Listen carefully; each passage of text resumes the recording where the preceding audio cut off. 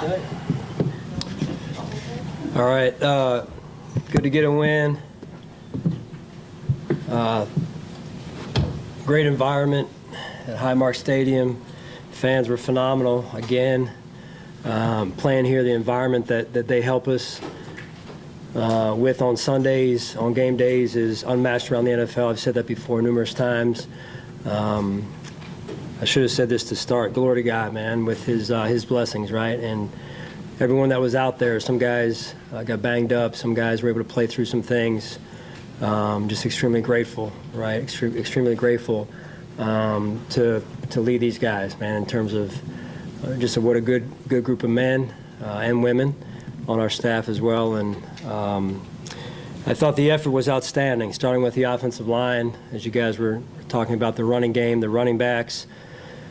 When you run the football, though, it's not just the offensive line and the running backs. It's the tight ends, it's the wide receivers. And it takes an unselfish approach, right, especially for a wide receiver to not get as many balls in a game like this. And then when the ball does come your way, the opportunities you got to make the most of them, and I thought they did that. Steph's catch was amazing and a big play for us there. Josh's mindset again as a quarterback, I think we threw for 85, 86 yards, whatever it was, and I love that about him. He just wants to win, and that says a lot about who he is as a competitor and as a person. I thought all three phases chipped into this, right? Good complementary football, defensively, special teams. I felt the special teams in terms of the coverage units, and so just a good day all around. You just answered it, but I mean, given the stakes, given the competition, might this have been your most complete win of the year? Man, it's such a long year. Hard to say. I mean, it was, all I can say is it was the game we were focused on the most, Sal. And the preparation during the week, the guys did a phenomenal job along with the staff. I need to credit the staff. Good game plans on all three phases, and in order to prepare to play like that, it takes a lot of preparation by the coaches, by the staff, and the players put in a lot of time. They knew the challenge, and that's a really good football team. So that's not indicative necessarily of who they are. I think just our level of play tonight was very high. Sean, you guys were dominant physically, Sean, and that's an offense that have been averaging over 40 points a game in the last 5. What was the key from a defensive standpoint that you called it to kind of limiting them and having a big?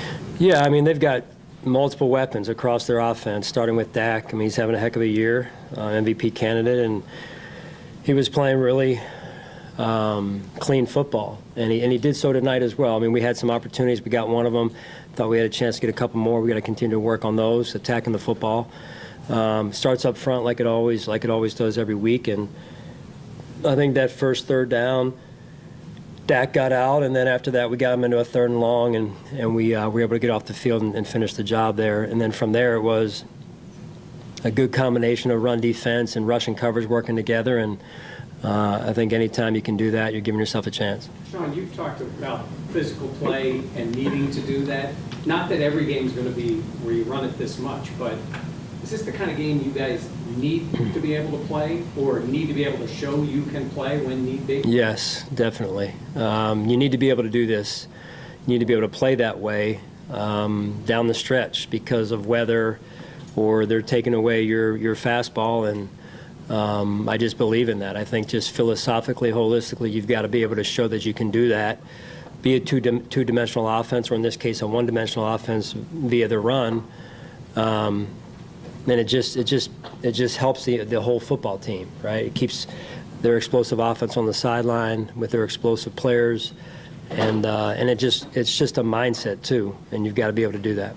Along those lines, just how important is it to be able to play like that and win in a game where Josh doesn't feel like he has to be Superman and do all kinds of crazy things and throw for 1 million yards or whatever? Yeah, it's all part of what I was saying earlier, Heather, just about the level of play. Whether you're throwing it or running it, your level of play this time of year has to be extremely high, and you learn a little bit from every game as a coach, as a player, and I think you can, as Josh is gone, he continues to learn.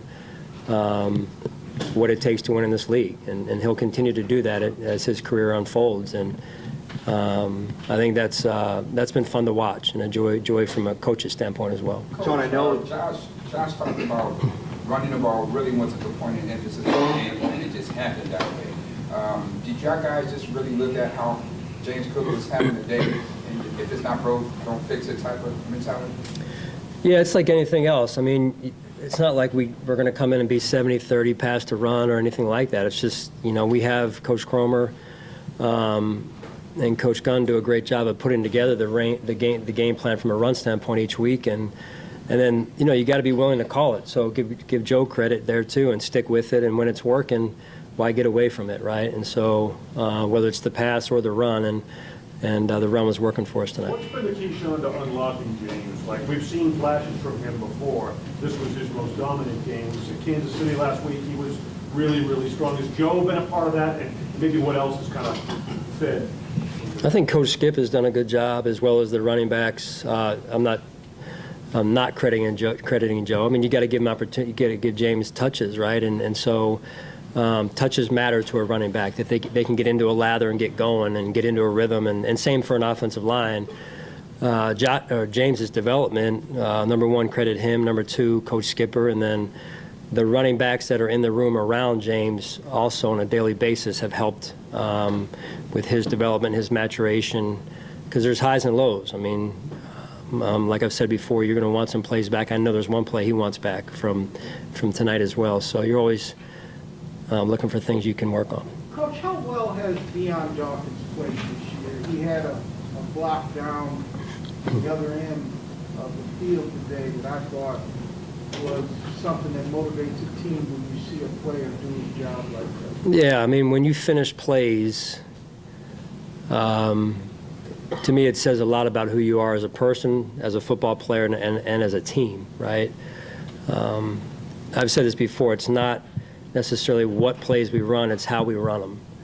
And when you run them with a certain level of intensity and a finishing mindset, and that's some of what I saw tonight and quite honestly the last couple of weeks, whether it be offensively in this case, defensively, or special teams. And Deion has had a big hand in that. His willingness to strain, his effort, that's important. Sean, you guys had a drive in the second half. It was 14 plays. You ran the ball 13 times. Basically, just it was what we do, stop it.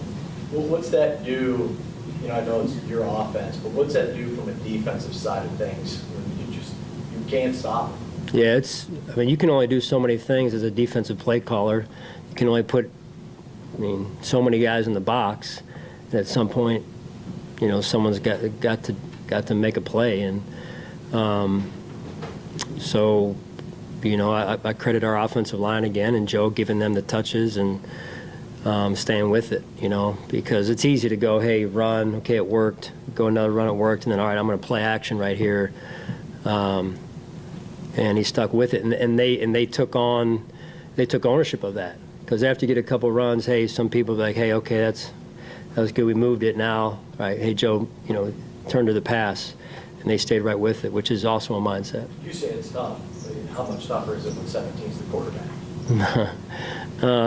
Yeah, I mean, you always have to worry about what Josh is going to do, right? It's when you have a player like Josh or like Dak Prescott, and you're always worried about, if I commit to the run, what's going to happen to me in the pass game? So it's a matchup league.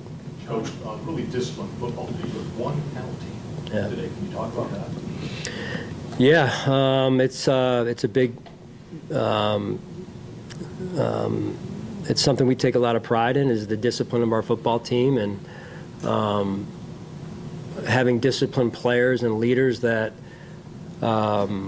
lead by example, I think, is where it starts, right? Because I can be up here pounding the podium every week with them, I'm saying, but it's really the message that they're taking to the team, them being the captains and the veteran leaders on our team. Sean, you guys talk about playing your best football down the stretch in this time of the year. Do you think that you guys are peaking at the right time right now, or starting to? Well, yeah, the NFL is a one game at a time league, right? 1 week at a time league, and we've got to obviously watch the film and learn from this. And we're on a short week. I know we've got a couple guys banged up, so we're got to go all the way out west. So that'll be a challenge in and of itself.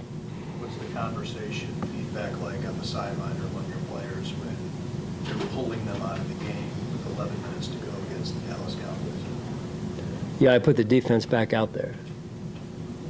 The offense. I don't know. I didn't really. I mean, I was focused on the defense, I guess, after the offense was out. So.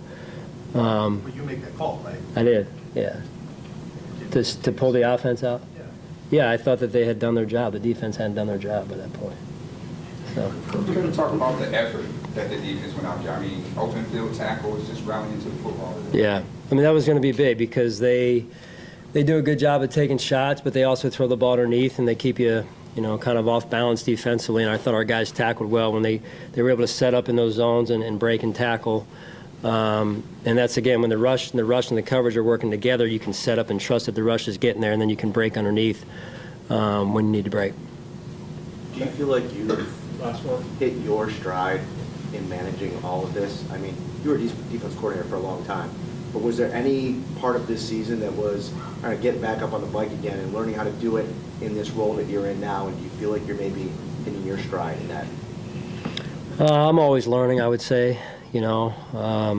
Always finding things I can work on and get better at. So I'm just extremely grateful to work with these players and these coaches. I mean, the staff has done a phenomenal job. They really have, and we have great collaboration on our staff and some really good people.